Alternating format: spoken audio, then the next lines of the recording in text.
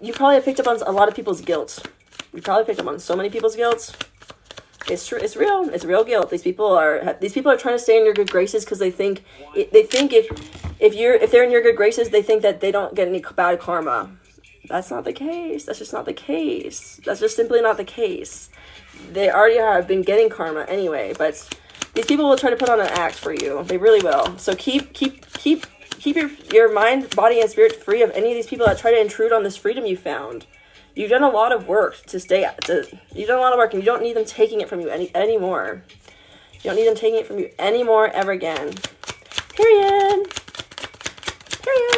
So we have a lot of new beginnings, we have so many blissful times ahead of us. We have so many amazing, blissful, beautiful times. God's people. Everything I'm saying is for God's people. So we have amazing, beautiful, blissful times. We have amazing, beautiful, blissful times ahead. Grand Rising. Yeah, so keep your spirituality for you, because these people have truly been trying to siphon it. I'm not kidding. The seeds, this is your feast for you. It may have to be solo for a little bit. So yeah, the fact that we have like earth and water, these are really complementary. Our seeds have been blooming. Our seeds have been blooming. Our seeds have been blooming for us. So honestly, at this point, I don't think you can really share it with anyone unless like basically TikTok's like kind of the only place, in my opinion, where you can find other people that have ears to hear and eyes to see. And there are sneaky people on here as well.